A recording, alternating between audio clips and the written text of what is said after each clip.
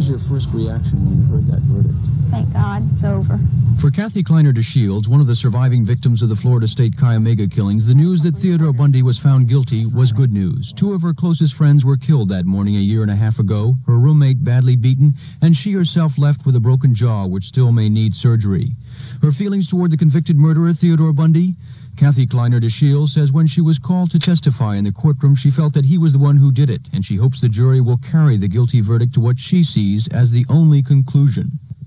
It's dragged out for so long, and it's hard for everyone involved, for the victims, for the family, friends. It's time to end it now. Let him have what's coming to him. Let us just put that past us. He took two women, barely out of their teens. He took their life. Shouldn't he give his? Kathy Kleiner DeShields never went back to college because of what happened to her. Instead, she got married. The brutal Cuyahoga killings have left her with deep-rooted emotional scars, and her feelings are still confused. Even as she wants Theodore Bundy to receive the death penalty, she feels sympathy for the man who some describe as having had little control over what he did. You know, I'm not scared of him anymore.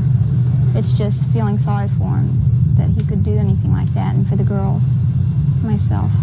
Robin Lloyd, Channel 4 News.